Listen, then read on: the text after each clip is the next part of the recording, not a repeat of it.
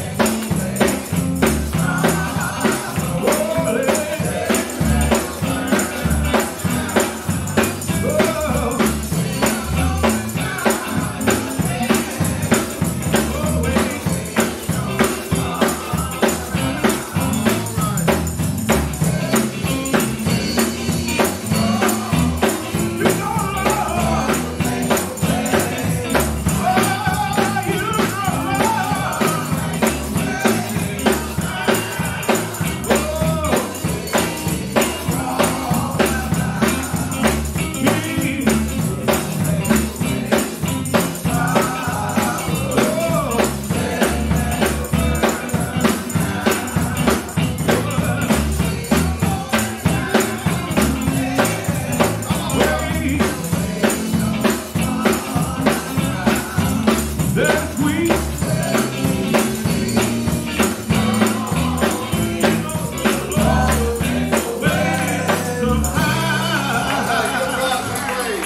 I said the Lord will make a way somehow. I said give God some praise because God will make a way somehow. It ain't up to us to figure it out. God will make a way somehow. Amen. We thank the Lord for that selection. We're going to ask our deacon if he would lead us in our morning prayer. Oh Lord, our Lord, how excellent is your name in all the earth. For this is another great day that you have made. Yes. Let us rejoice and be glad in it. For it was you that have made us and not we ourselves. We thank you for our laying down last night and our rising up this morning. Most of all, we thank you for your son Jesus that died on the cross. Yes, And we thank you for the ones that came near and far. Yes, Lord. Let us get into the service and let God have His way, because it's nothing about us. It's about lifting up the name of Jesus. Yes. Thank you for keeping us from all the harm and things, the seen and the unseen. Thank you for how they were King. Yes, God. We thank you for everyone that came. All these best way in Christ's name. Amen. Amen. You may be seeing the presence of the Lord. Come on, choir. Let's have another selection and allow the Spirit to move in this place. Amen.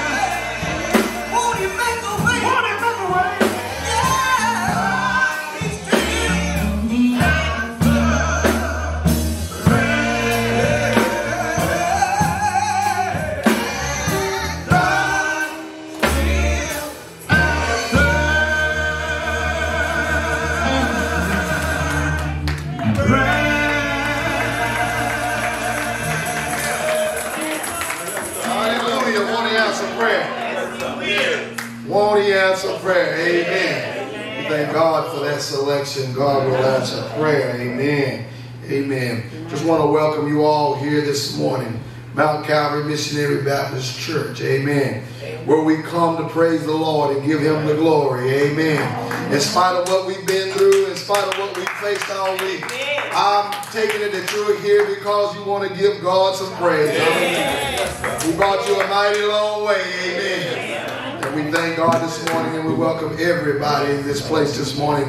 May the Spirit of the Lord give you and grant you what you need this day. Amen. Amen. Just thank God. Let's give God another praise. Amen. Amen. So come on, choir, come on back.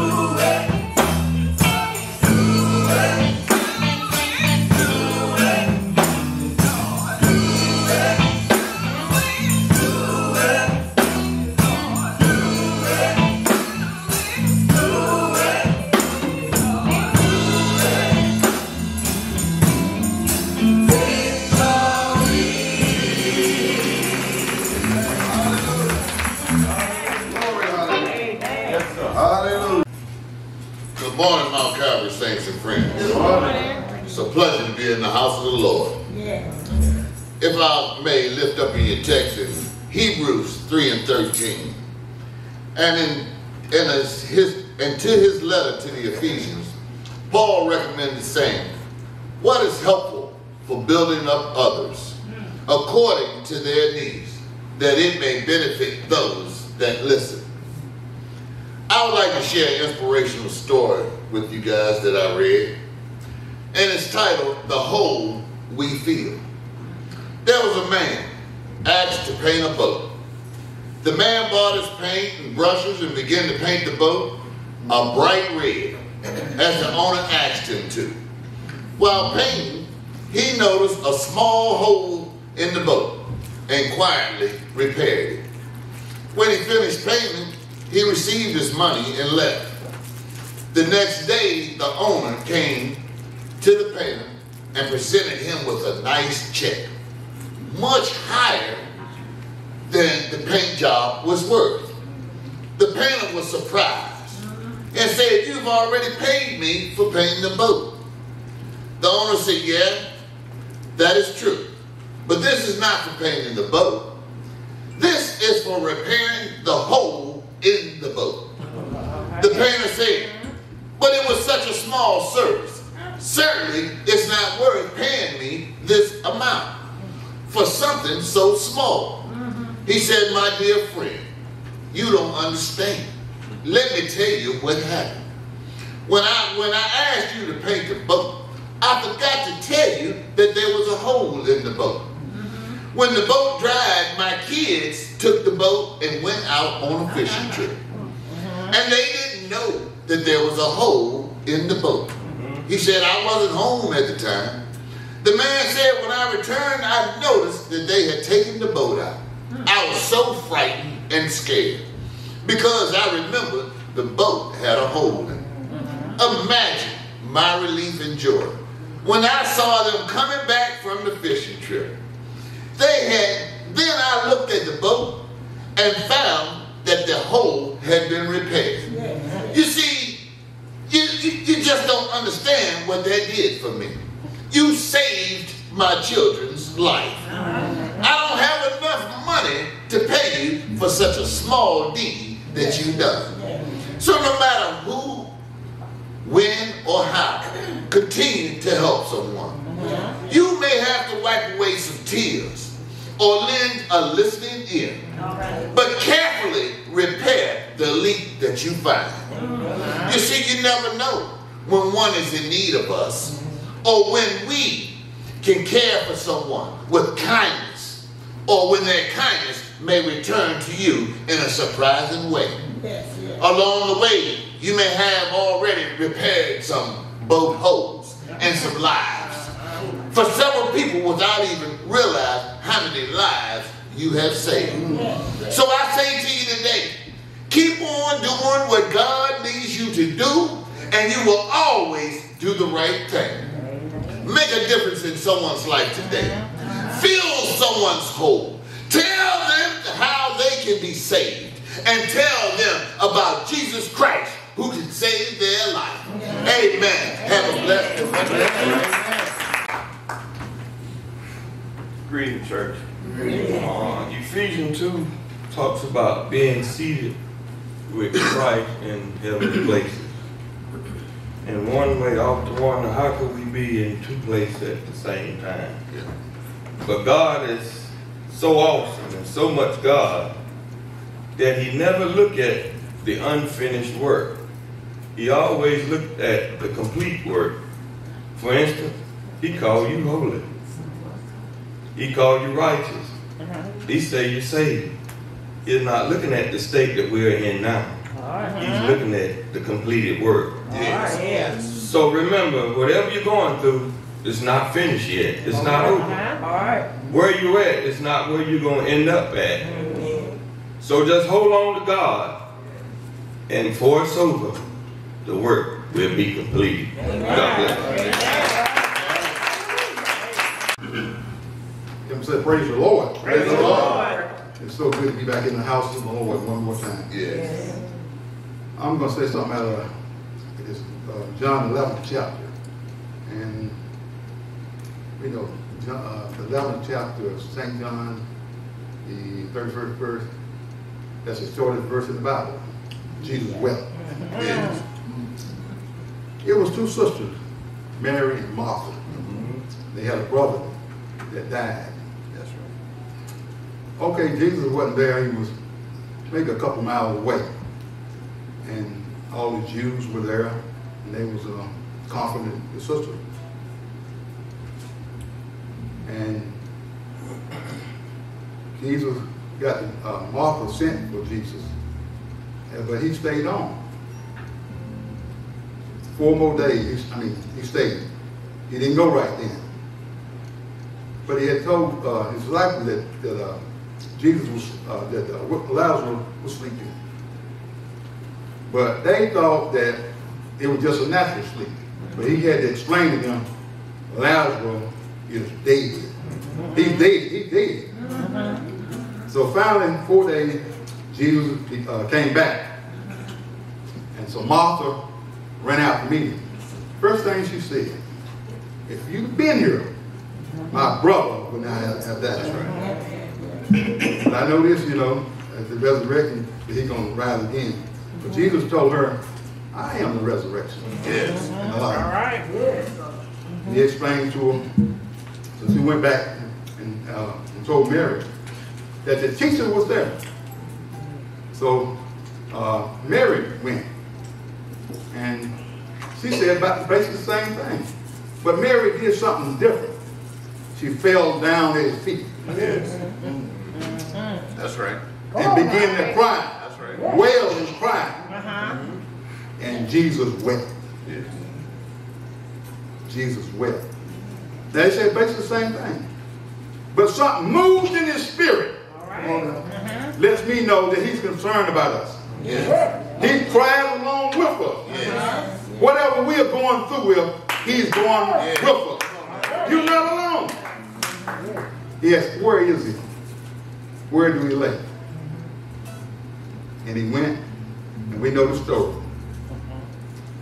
He asked him to come forth. He said, Lazarus, come forth. And he had to come forth, didn't he? All right. Yeah. Amen. Whatever your situation is, give it to the Lord. Yes.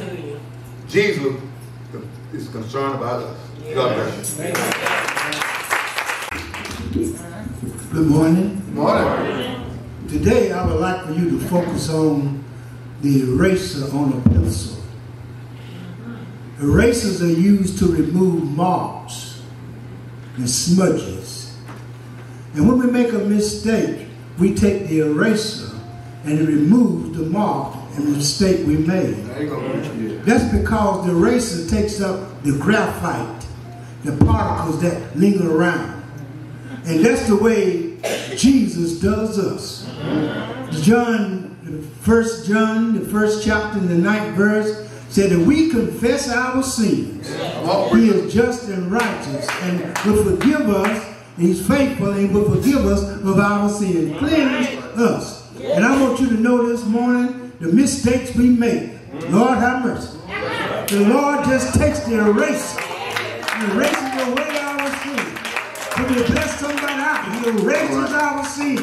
When we feel like we're going to do something out of the extraordinary, he erases away our sins. He cleanses us from all of our unrighteousness. And I want you to know this morning, we ought to always think of ourselves as being erased by God. Because that old man will rise up in us every now and then. So we just think about when you make a mistake, he erases it over and over and over again. He said, what can wash away our sins? Nothing but the blood of Jesus. The blood erases our faults and mistakes. God bless you this morning. Amen. Come on, let's give God some praise. Amen. Thank you, ministers, for that encouraging word. Amen. At this time, we're going to ask the choir to come back, give us a selection, and then we're going to have what thus said the Lord. Amen. Come on, choir. Friend, this is my way of communicating.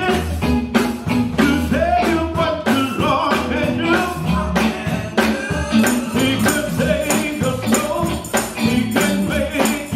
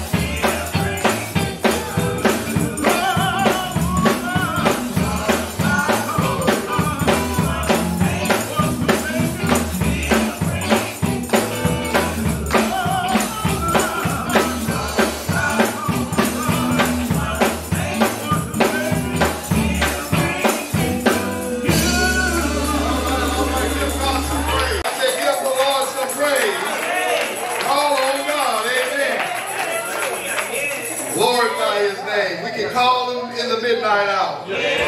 Or we can call him in the noonday. We can call on God anytime that we need him. Amen. That's why he's worthy of all praise. Hallelujah. As the choir was singing, I got to thinking about how that the Lord God has given us the space to be able to worship. Amen. And I don't mean the building. I mean that there are some things that we have been through that have tried to crowd in on our worship. There's some problems that we have that seem to want to come inside the building with us. But God has given us the space through Jesus Christ that no matter what we're going through, no matter what we're facing, we still got a friend that's stick closer than a brother. That's why I got to give God some praise. Glory, hallelujah.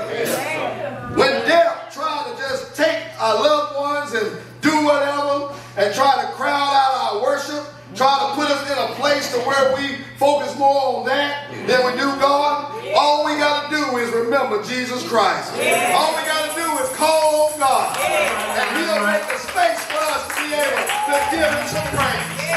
When folks think you ought to be sad, when they think you ought to have lost your mind, and you're standing in the middle of your kitchen floor giving God some praise, I know why you can do that. Come on, man. Come on.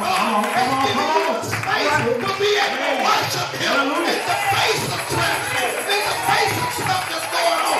You didn't make it all the way down here. Live all this life that you live just to give up on God, because God has given you the space to give him some praise. All right, man.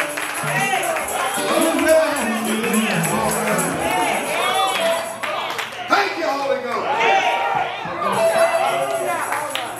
All of us need the space to be able to worship. There's so many things trying to crowd in on us. There's so much stuff that's going on in the world. Every time you turn the news on, somebody's getting shot, somebody's getting hurt, somebody's getting abused, different laws are passed. And if you allow yourself, that stuff will wear you down.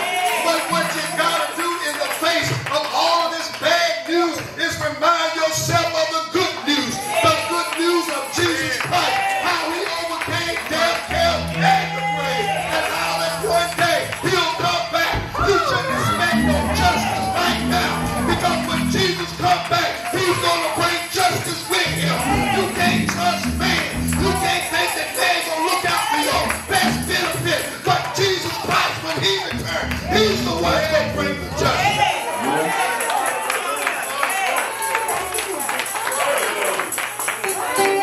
So basic worship.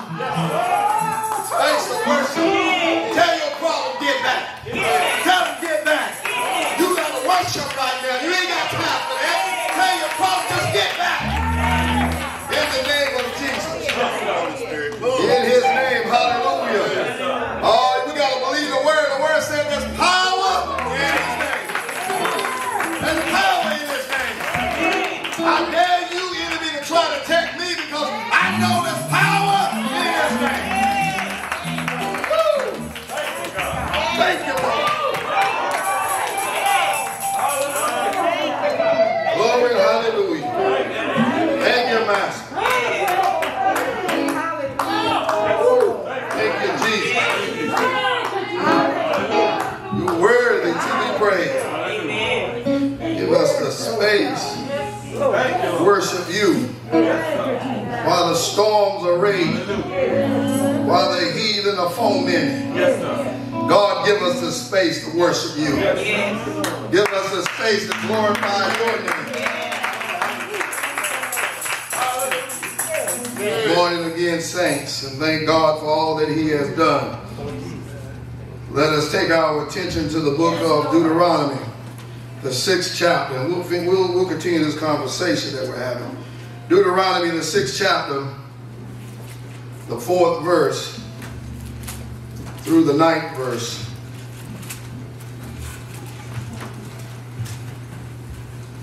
Hear, O Israel, the Lord our God, the Lord is one.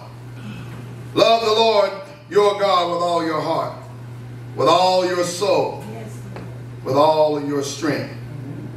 These words that I am giving you today are to be in your heart. Repeat them to your children. Talk about them when you sit in your house and when you walk along the road, when you lie down and when you get up. Bind them as a sign on your hand and let them be a symbol on your forehead. Write them on the doorposts of your house and on your city gates. Father, we thank you so much for your word and your grace and your mercy. Holy Spirit, only you know how to preach the word. We ask, oh Holy God, that you would bring forth the word in power, that our hearts may be able to perceive the depth of your love and the greatness of your being, and that we may be transformed continually by your word. In Jesus' name I pray. Amen. You may be seated in the presence of the Lord. This morning, for a brief subject, I would like to speak on the topic, surviving your situation. Surviving your situation. We find that in this life we're always in a situation, some kind of controversy. Job understood it when he said that man is a few days and full of trouble. He understood what kind of world we were living in. That this is not what God has promised us, but he has promised us better than this. We know that David also understood the tragedy and the death of this world when he said, even though I walk through the valley of the shadow of death. He described this world as the shadow of death. Jesus said it's the land of darkness. You don't live in the land of the living, you live in the land of the dying. That's right. The Bible teaches us that God took us from darkness and brought us into light. Right. Took us from death and gave us life. And so all of the writers of the scripture has always taught us that this is not our destination, this is not our home. This is the place of sorrow. This is the place where people experience pain and suffering. This is the place, this is the arena that we all experience the suffering and pain of life's tragedies and life events. So it reminds us of how we're going to get over, how we're going to survive. We're all constantly visiting the doctor because these physical bodies of ours are always breaking down. And we're always at the doctor getting some kind of medicine in order to keep it going. Tightening it up. Getting our blood pressure checked. Cholesterol. Even though we do all of those things, we're still breaking down. Because again, this is the land of the dying. It's not the land of the living. You're young now, but you will be old. Because I hear David said, I once was young, but now I'm old. Yeah, you keep waking up, you'll get to where I am and where some older than me are. If you just keep waking up. But in the process of getting up every day, there's a lot of events that take place in our life. There's a lot of things that happen to us. There's a lot of things that are tragedies and things that happen that sometimes take the wind out of us. Sometimes set us back a little bit. Sometimes even in our own health, we get surprised that when the doctors say, well, you're not really in the best of health, even though we felt pretty good when we got up. Surviving our situation is what man does on this side of life. He's always trying to survive. Whether we got a job that we like or don't like, we're there because we're trying to make money to do what? Survive. Yes, Lord. But God is addressing the children of Israel before they go into this situation. He's got them pulled to the side, and he's wanting to tell them something before they get into the situation. The Bible says that the Lord says here, O Israel, if I can practice a little bit with my Hebrew, it says, Shema, O Israel, Yahweh Eloheinu, Yahweh Ahad.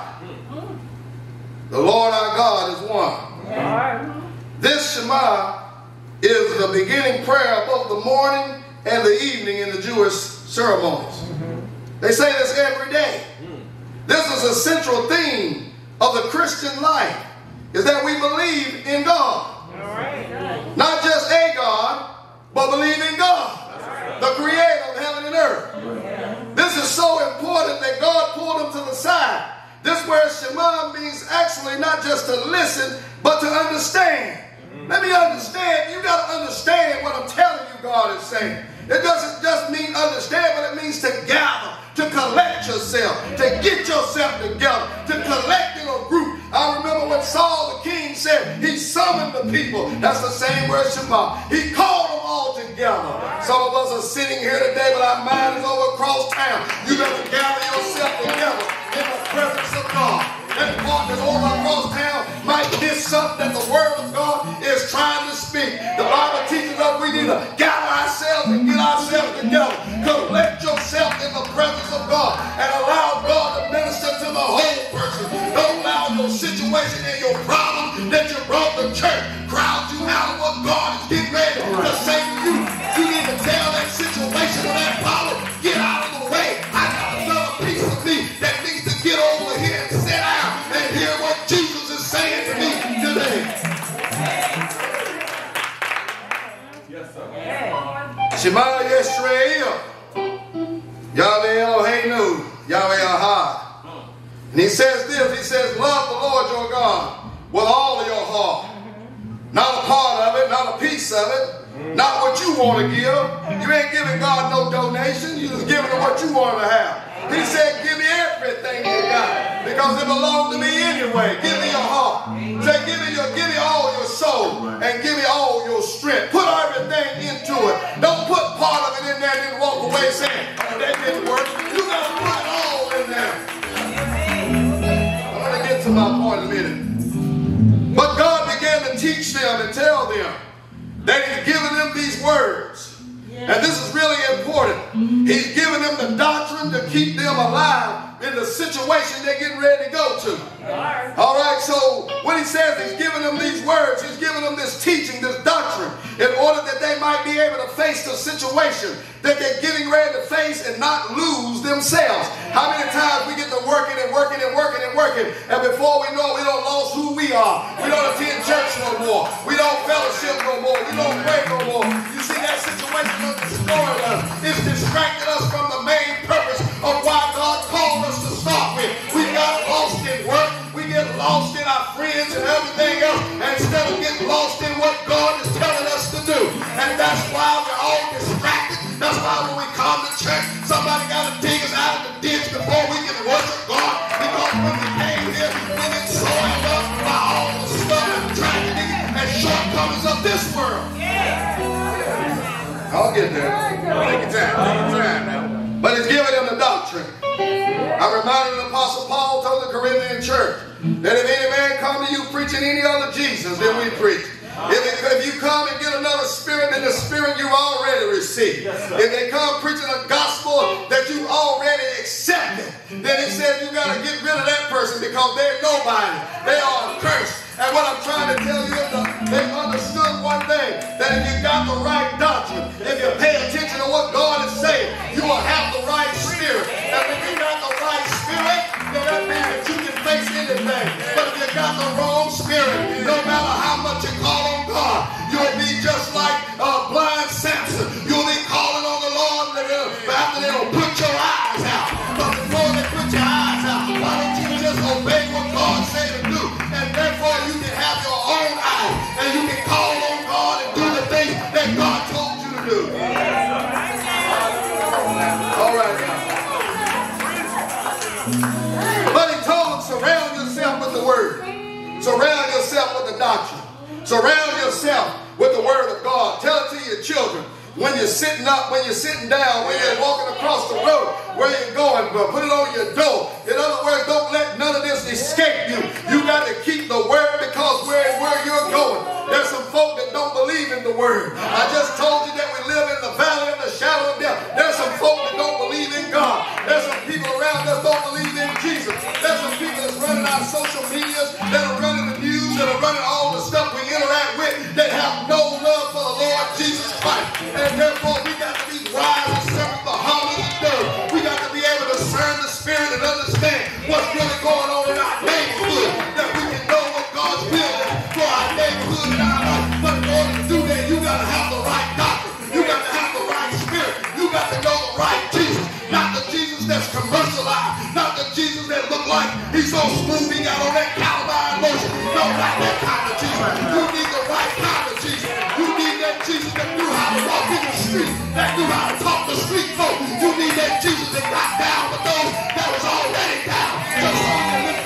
You need that kind of Jesus. And when you got that kind of Jesus in your life, you don't worry what the world say, because the world didn't give it to you, and the world can't take it away.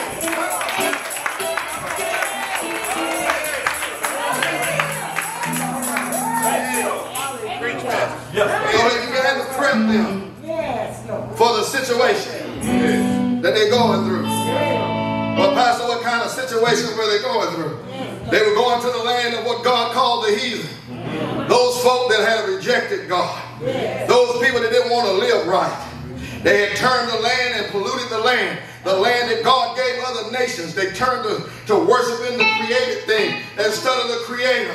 They started performing all acts of violence, and they started doing things that God wasn't pleased with. So God said, I'm going to remove these nations out of the way, and I'm going to bring Israel in. He told Israel, don't think you're going to get the land because you're such a goody-goody, but you're going to get it because they didn't obey what I said. Therefore, I'm moving you on in. He don't want none of us to get arrogant. Ain't none of us going to heaven because we're so good. We're going to heaven because Jesus Christ died for us. Jesus Christ rose from the dead for us. Jesus Christ lived his life in obedience to God for us. And in him, we live, move, and have our being. You ain't got your own being because of you.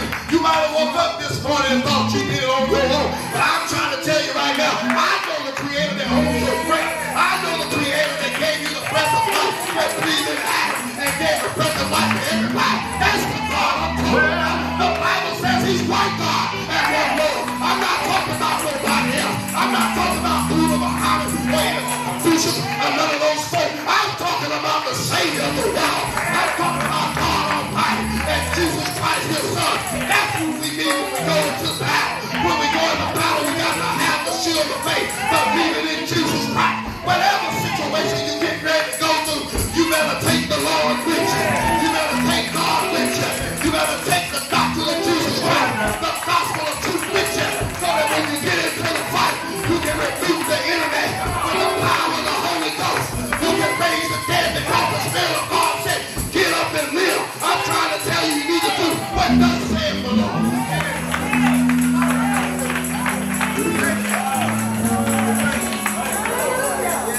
So they were going into a land where people were doing all kind of wickedness. And what God is so wise at, he understood that the children of Israel could not stand against these people if they did not have a firm foundation of their love for God. James says, where does wars come from? Come from your own selfish desire. James understood that your love for something else will draw you away from God. God knew that if your love for him wasn't 100%, that the devil will work through that 1% in order that he can weed you away from God Almighty. That's why God said, love me with all of your heart, all of your soul, all of your mind, and all of your strength, because I don't want to leave no room for the enemy to weasel his way into your life. I need 100% of you if you're going to survive your situation. And the Lord spoke to me, he said, if you want to obtain, if you want to sustain, and if you want to retain what God has given unto you, you got to give him 100% of everything that you got in order that you can keep the blessings of God without hurt, harm, or danger. The Bible says that God gave you the blessing, and his blessing is not a burden. The only time that it becomes burdensome to you is when you're not doing it according with the blessing that God gave you. When you mistreat the blessing, when you mistreat God, yeah, you're going to have some problems then because you're not doing what thus saith the Lord. So here we go. Here we go. Take your time.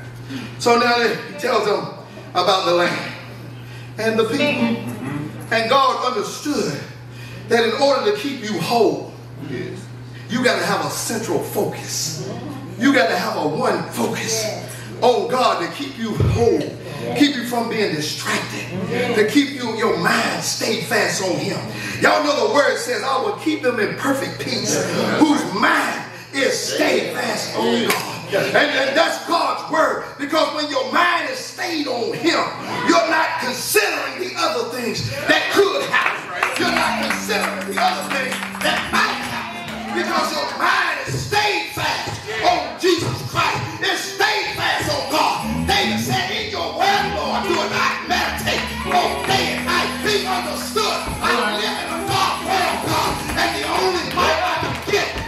say in your word is to meditate on your goodness, God. That when I read your word, it's fire to my feet. When I read your word, it gives me joy in my soul. Because your word is truth and your word is life. Regardless of how your situation, you've got to know who he is. And you've got to be one in him. And I'm going to bring it to a close, but I want to tell you this. So the people over there were worshiping other gods.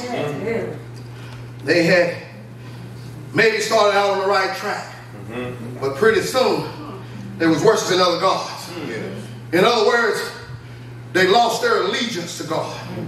When God called Israel together and told him about love the Lord thy God with all thy heart, mind, and strength, what he was saying was, I need your allegiance. 100% of your allegiance.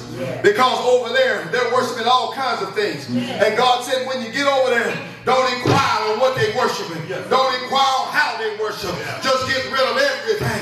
Isn't it amazing how us Christian folk are still checking our horoscopes? And it's amazing how we still got those upside down horseshoes in our house. And it's amazing how we keep on picking these what we call lucky numbers. Oh, because why? Because now we don't got distracted, and now those things have got influence over us, which takes us away from our commitment of God, who said, I'll make you the head and not the tail. All you got to do is just trust me. The same God that said, don't bow down to the moon and the stars.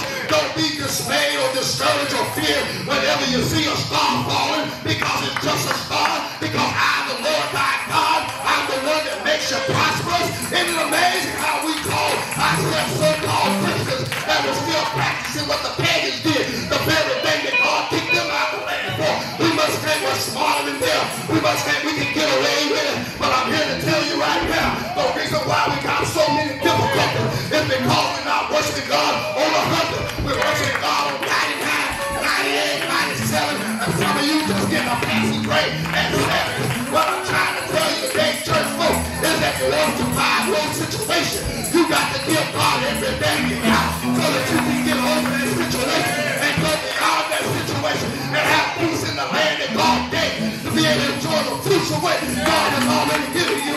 You in order to be able to do that, you got to worship God with all your heart, mind, and soul. You got to tell that part of you that want to hang out at the club, no, we can't hang out tonight, baby. We got to go back to church. We got to give ourselves together and let the Lord bless us.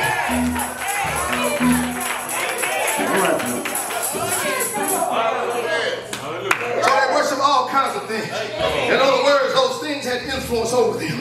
It distracted them from the one worship that God wanted out of Israel, because they worship everything else but God. Isn't it amazing that when you worship anything, it takes your attention to it? And what I'm trying to tell you is sometimes we worship our arthritis. We'll think of it before we think of God. We'll wake up in the morning and check and see if our arthritis is still there, how my knee feel.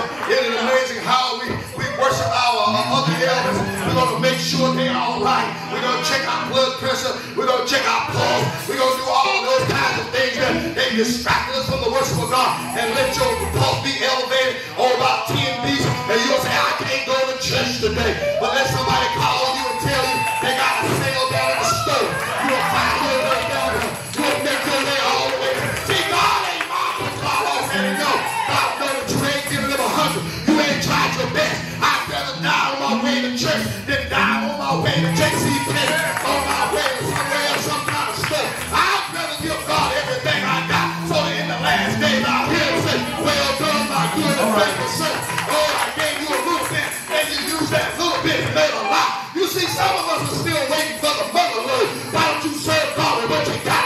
Why you still wait for more? God gave you enough to bless you right now. He gave you enough that you can grow your space, because God gave us a space in order to survive and worship him in spirit and in truth. I don't know why you still sit there. Somebody know where God brought you from and how God brought you over. I don't know why you're still sitting there. Some of you know that you ain't been all you should have been, but God still blessed you anyway. God gave you right mind. He gave clothes on your back. He put food on your table. Even when the job shortage came, even when the COVID came, you're still prospering, you're still making it. Not because you're smarter than somebody else, but because God said, I'm going to make it the way you survive.